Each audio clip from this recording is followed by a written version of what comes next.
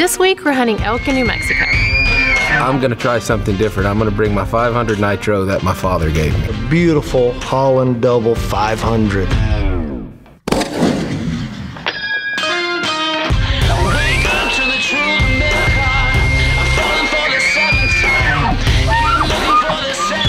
Who can say they burned an RV to the ground in the middle of nowhere, New Mexico? In stealth mode, don't breathe, don't move, don't do anything.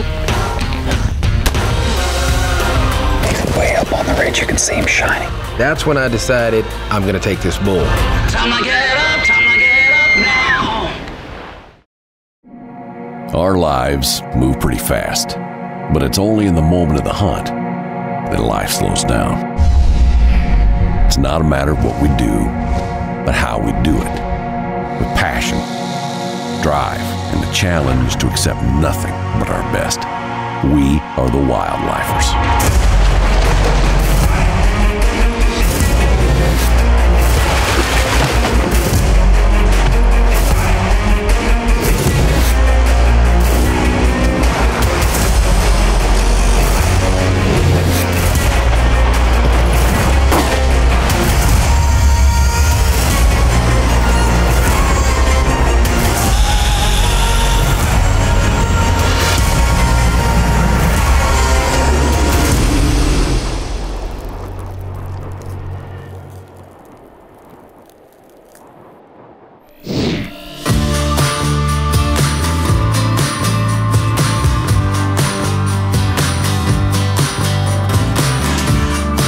We're going to New Mexico this week to hunt elk. It's a pretty unique place. It's beautiful. It's a very large, open area ranch. It's massive. The elk have migrated this far south, which is very unusual.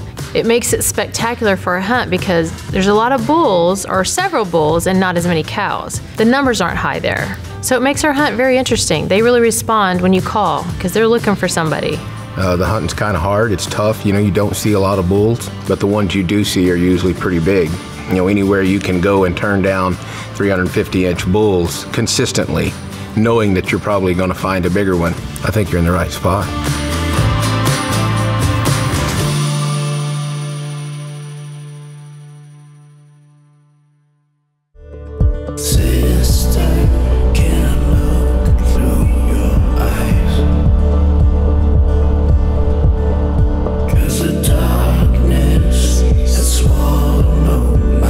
I really look forward to this elk hunt every single year.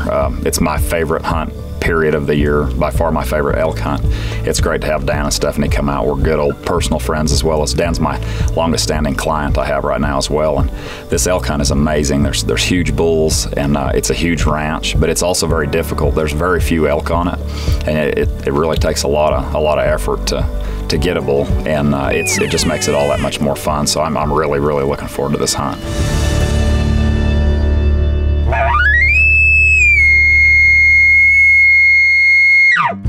I'm just as happy following Stephanie around with my camera when she's hunting, and then being able to go home and put them on my computer and look at them and see what I could do better next time. So it's a win-win for me. He really is pretty good at it. He takes some really amazing pictures, and I'm glad because, he gets a lot of good shots for me.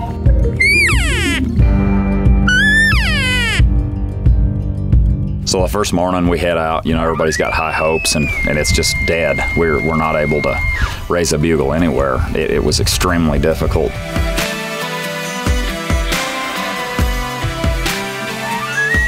Elk hunting in this part of New Mexico can be challenging due to the extreme terrain and low numbers of elk, but payoff is worthy for being patient. With an unsuccessful morning, Bridger takes the crew to another part of the ranch. Right off the bat, where the first place we tried to bugle from, we bugled and I got a response, and it was game on. We're ready to go now. We've got a bull answering us.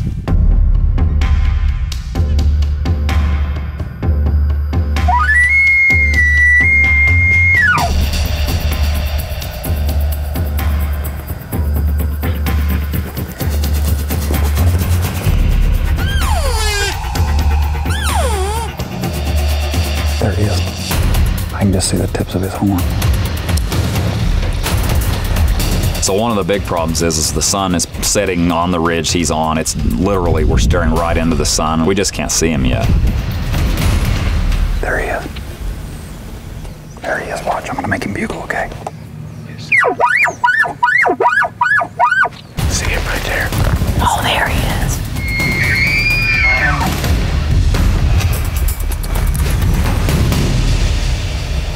He's not a shooter. So after we get a good look at him, he's really a great bull, but we're going to pass on him. We've done as well in the past, and we're looking to upgrade.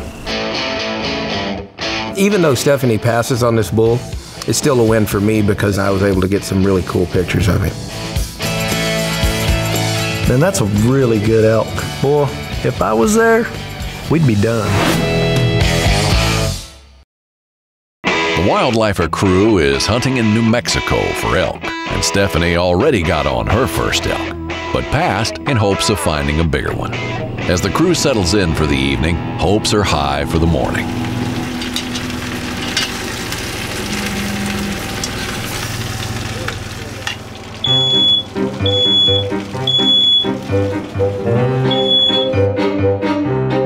You know how funny it'd be if this thing burned down? Yeah, that'd be a good idea. Let the RV burn to the ground. Well, when the alarm went off and we have a small chance of the RV burning down, it would be far better than if you were to kill, say, a 450-inch bull elk. I mean, anybody can go get a 450-inch bull elk, but who can say they burned an RV to the ground in the middle of nowhere, New Mexico? No, it would not be funny. Oh, yeah. I need a shower and I want a place to sleep. No, it would not be cool if this thing burned down because who's gonna fix my hair and my makeup? And I like to lay on a bed and take a shower. I am not staying in a tent. Do you have any idea how funny that'd be? No, it would not be funny. Yes, that would be funny. Will you be the only one laughing? You wouldn't be the only one laughing. Men and fire. I mean, they gotta have something blow up. I don't know. I'd like a place to stay, that's all. I just want a nice bed and a nice shower. I'll be happy.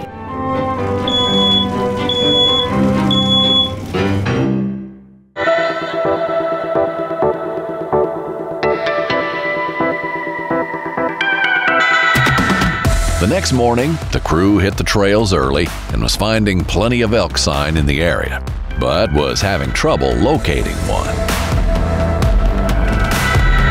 Why hasn't this bull answered us, Dan? Sir? Why hasn't this bull answered us? I don't know, but that's fresh, man. Did we just run him off? I mean, that's like last night sometime. Yeah, he could be 2 miles up ahead of us, too. Did it? Yeah, he's still on the road. I'm gonna top this hill and bugle anyways, but maybe we'll get it answer us. Just nothing like elk hunting when there's elk. Y'all ever heard about these things called cattle guards? We got them down in South Texas. You gotta really look into them. You could just drive right across them. You don't have to get out and open gates and whatnot. Dan's not used to opening a gate. He didn't like it. Dig a little hole, stick it down, and you can just drive. Run him over. Look at him. Sour. Seriously, why don't they have cattle guards? We're going and going and going, and we keep bugling and bugling, and we haven't heard anything. It's really, really dead. And then here pretty quick, Nick calls me on the radio, and he's got a bugle. What direction from the media was it? Southeast, but pretty much east, I guess. So we're high hopes, you know, we hadn't heard a bugle all morning. We're on our way to see what Nick's got.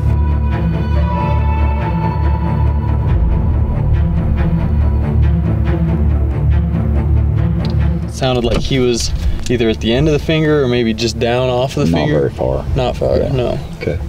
All right, let's go into super stealth mode.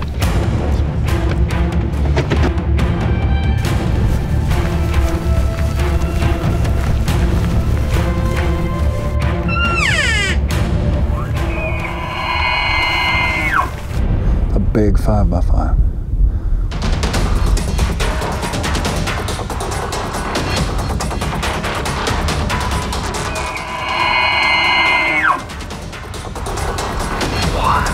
There he is, right here, on that side of that cedar. See his horn?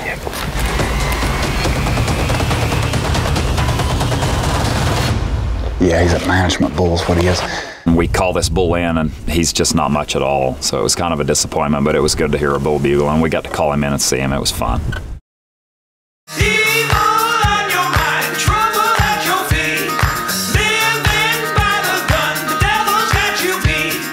The Bramans are hunting elk in New Mexico in an area that has a sparse population. But when you find the right one, it's all worth it. Having a pretty slow start, Stephanie is looking forward to getting out into the field for day 3. On your mind, trouble at your feet, living by the gun, the devil's got you.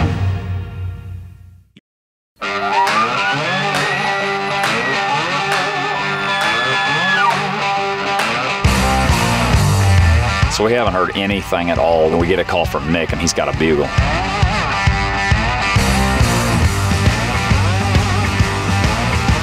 Once we met up with Nick, we jumped out of the truck and it was hunt on. Too many people on this particular hunt. I think I'm just going to hang back to kind of keep the noise factor down.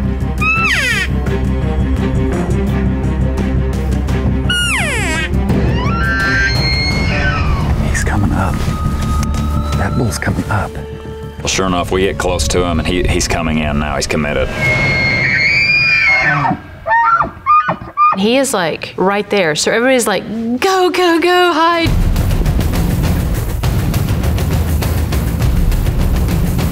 You know, we just like blend into a tree. He's right here, he's right here, he's right here. Literally, he is right there. He's on the other side of the tree, just staring at us, and we're all just like in stealth mode. Don't breathe, don't move, don't do anything.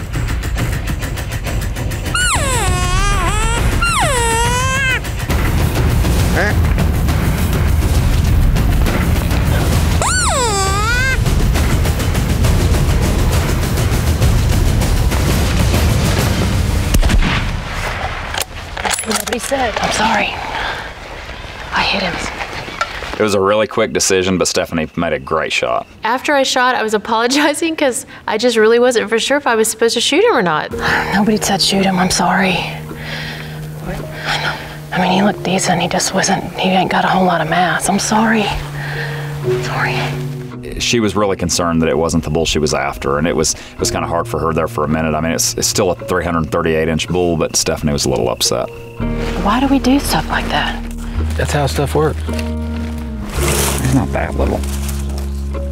I screwed up, honey. It's bad. Not that young either. That's what I was thinking. Look at his body. He ain't that little. He has no mass. I'm not teasing, like I'm not schmoozing you at all. Like he's a pretty dang nice bull, and he's not young. So I walk over and look where it fell, and I'm like, man, this is really a really cool elk. And I go over and I try to tell her that, and I keep hearing, no, it's not.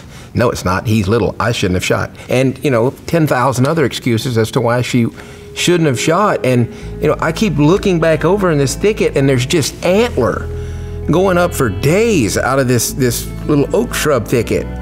Thinking you really probably ought to get up and go look at the bull before you decide that you've shot a spike. It was a go time. It was like now or let him pass. And, we're into the hunt a couple days, and it was a game call situation, and I made it. Was I supposed to shoot him? Nobody said anything. I pulled the trigger. Was I supposed to shoot him? It's not your fault. I'm the one who pulled the trigger, and I should have known better. I'd shoot him. No, you wouldn't have. Yes, I would. You pass up on 500 bulls. No, I'll shoot him. They don't even make those, and you pass them up. There's people that would give everything to kill the bull that she just got. Can you say spoiled? I'm staying out of this one. Nice bull. He's got a good front end. Very cool. Once we walked up to him, I really felt a lot better at making the decision to shoot him because he really was a nice elk. And everybody was, very happy with him. So I was great with it after that. That was a lot of fun. Thank you. You bet. It was really cool. Really cool hunt. Yep, that was cool.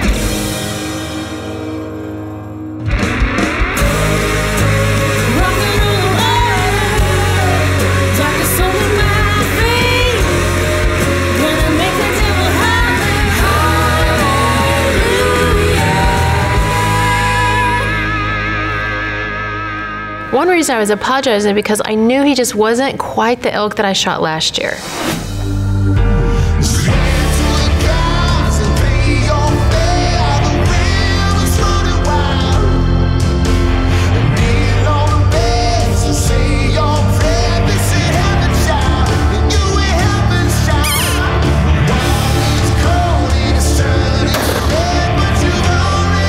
Wow, Steph. That third, I could see that.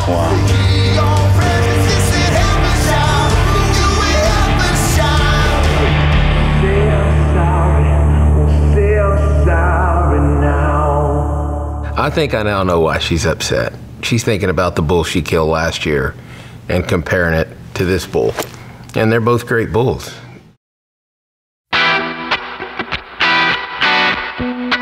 Last year I killed my first and last bull with a bow. Bow hunting is ridiculous. I don't see why people put themselves through that. So this year, just to be different, I thought I'd take my 500 Nitro that my father gave me to take to Africa years ago. I mean, that's kind of different, isn't it? To shoot an elk with a 500 double cannon. Dan loves guns, and for him to be able to take this gun that his dad gave him on the elk hunt, that means a lot to him. You know, this double rifle Dan's taken, it's a beautiful Holland double 500. It's very dear to his heart, this gun. Anytime that I get a chance to use that 500 Nitro, I try to do it because it just means so much to me. So we're headed out with, it's Dan's up now, and we're headed into an area we just kind of had skimmed over a little before, not really hunted it thoroughly, but we saw a lot of sign there, and we know there's elk there, so we're optimistic that we're gonna find something good here.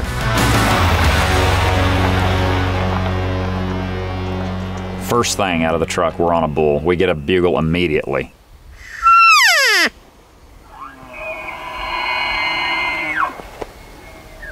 Oh my gosh. So we got our stuff real quick and started moving in to try and figure out what we were looking at.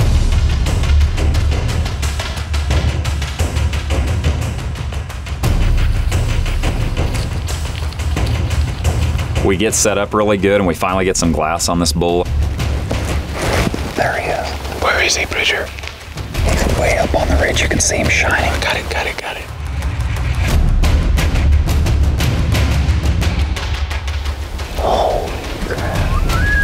Oh, that is so cool. You know, I can move over that way and I'll bring him right in front of y'all. I'm gonna get him motivated.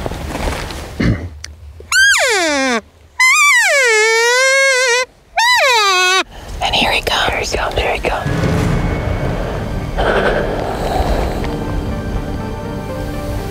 I think he's pretty big. Yeah, he's a good one. I think you gotta shoot him. Do you? Yes, I do. You make the final call, but I want you to watch him. He's looking at you right now. Okay, so whenever, you tell me whenever I can move. Yeah, I will. Okay, if the wind's gonna cross like this way. Hang on. Wait. Wait. Wait. Go, go, go, go. Bridger gets behind us and hides, and he starts calling. He just starts coming at a lope, you know, down the hill, across the valley, and he's coming hard.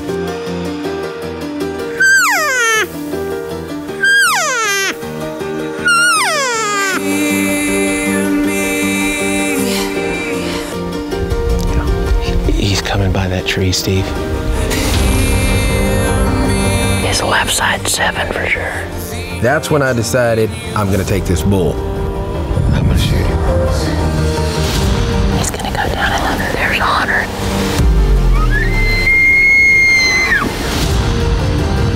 Man, he's coming at a run.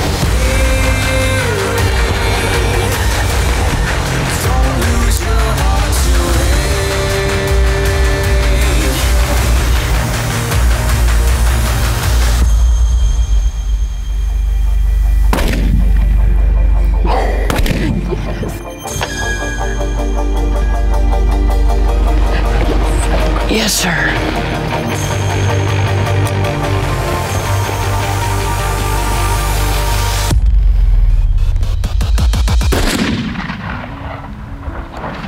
Yes! That was cool, wasn't it? The way he came in. Hagen, you gotta quit breathing like that, man. Cool. Double rifle. That was amazing. Seriously. Thank you. I didn't get to see you shooting, but it was. You didn't? He was right I there. heard old Bertha report. Did you? I figured it was not good for him. Man, he's cool, huh? He is. He's long points, man. Yeah. So it's straight 7x7, isn't he? That was awesome. Way to go, baby. Thanks. Do you feel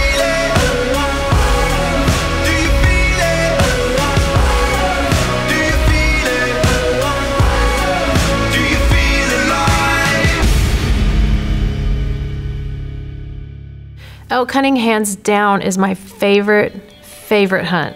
I love listening to him. I love listening to him bugle. And a week in a camper, it's fun camping, but after a week, I've had enough. I'm ready to go home, take my own shower, my own bed, and next year, you just never know who might get to go. I've got the perfect spot for a giant New Mexico bull elk. I just need to get invited. I don't ever get invited to go to the elk hunt. Maybe next year. This elk hunt is remarkable for me because it kind of puts together everything that I'm all about. You know, I get to take pictures. I get to see big, pretty elk. I get to hunt elk in a super secret spot that I'm not going to tell anybody where it is. You know, I get to find an animal big enough that I can use the rifle Dad gave me. And I get to see Stephanie do what she loves to do and be with great friends that I've known for a very long time. I mean, it's one of my favorite hunts of the year.